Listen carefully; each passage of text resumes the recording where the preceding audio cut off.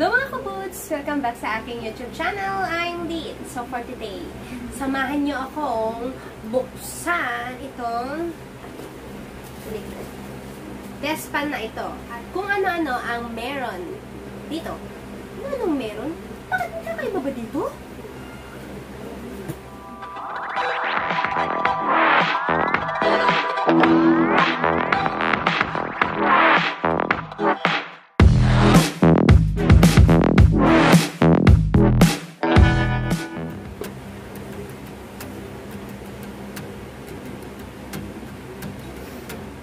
Umorder nga ako na itong despan kasi nilipat ako sa dorm malapit sa work ko.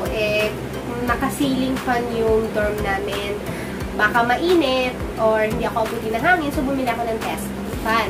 So ito yung napili ko.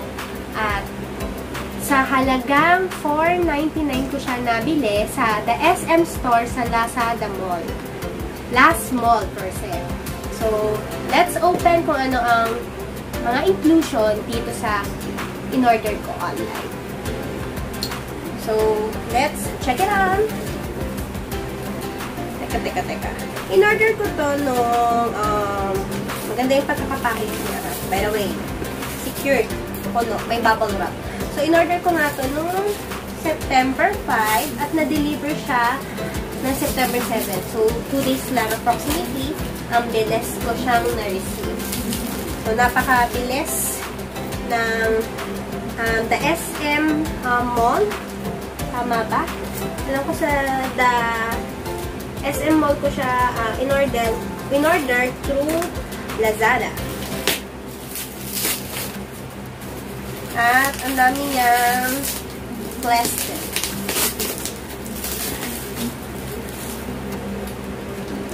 May delivery shift akong binayaran kasi ng time na yun, hindi siya naka-free shipping. So, 40 pesos ata o 50 pesos ata additional, a total of 549 ang aking binayaran. So, 50 pesos nga yung delivery shipping. Shipping delivery, baliktad. So, hindi ko siya mabuksan, napaka-secured niya. Ayan, papakita natin na ito yung mismong package na binilutan ng bubble wrap na siya ay, ano kayo? Ito pala. Ayan, galing pa siya ng Ace Hardware sa presyong ang original retail price niya ay 999.75 pero nabili ko nga lang siya sa last mall through the SM ano nga ba yun? The SM Store sa last mall niya sa halagang 499.75. So, let's open the box. What's inside the box? So, let's open it.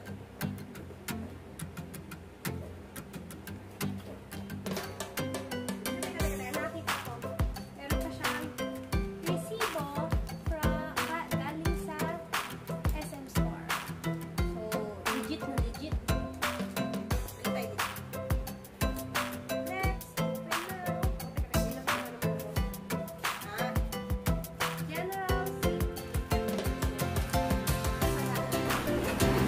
Meron siyang inclusion base sa in-orderan kong site. Ang mga inclusion ay USB charging cable. Nagawa siya sa plastic. Itong item na.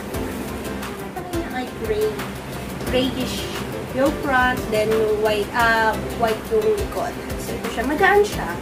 Frame retardant. So, hindi daw ito tutulog basta-basta. We'll never know kasi ilalagay ko ito sa lower part ng magiging bed ko sa dorm na titirahan ko near my work. So, sana hindi siya tumumba or pag tumumba siya, buhay pa din siya. Lightweight, magaan.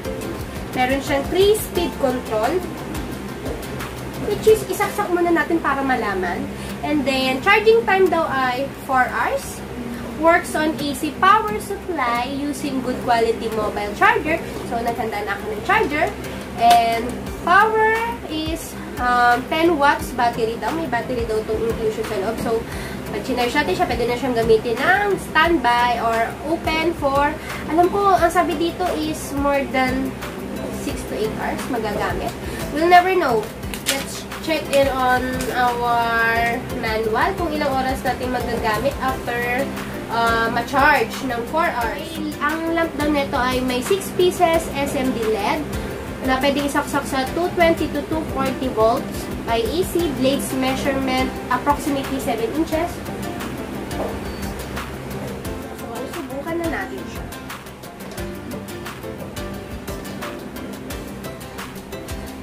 Ang saksakan nito ay sa likod. Meron siyang 5 voltage in.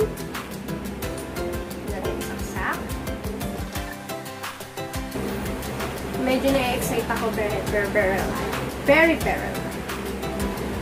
Yan, okay. So-plug in ka na. And let's try.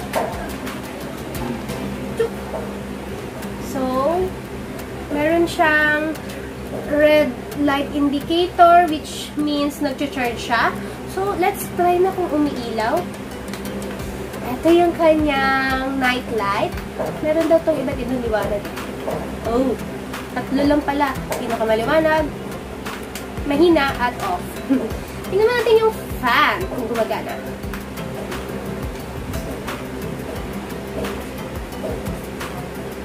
Okay, parang mini fan. May iba pa daw speed. So, kapag binuksan na natin yung fan, meron siyang blue indicator. Charging, blue. Tapos, another mode. Okay, medyo malakas. Gugulo na yung haircut. Nakikita na aking noo. Tignan pa natin. Ay! Hindi lipad yung noo ko. Noo? Hindi pa yung buo. May pinakamalakas na ba? Oh! Ang lakas niya. Para sa small. Oh, natatangay ang aking hair. My gosh. Tapos, another, pang-apat na pindot, mamamatay na siya. Malakas siya, ha? Pero I guess, pang malapitan lang to. At bend. Ikot-ikot ang kanyang ulo. So, wala siyang side to side. Tungo at tihaya lang. Walang niya. Pero okay na din siya kasi nga, gagamitin ko lang naman siya sa dorm, which is sa bedside. Fan ko lang naman siya. Cute nga, oh. Tapos habang natutulog ka, pwede ka mag-ilaw. Ilawan mo yung sarili mo, bulog at tulog. Medyo may hina. Naku, kailangan ko muna palang i-charge na ng 4 to 6 hours bago ko gamitin. I-try natin to tonight. Let's try it. So,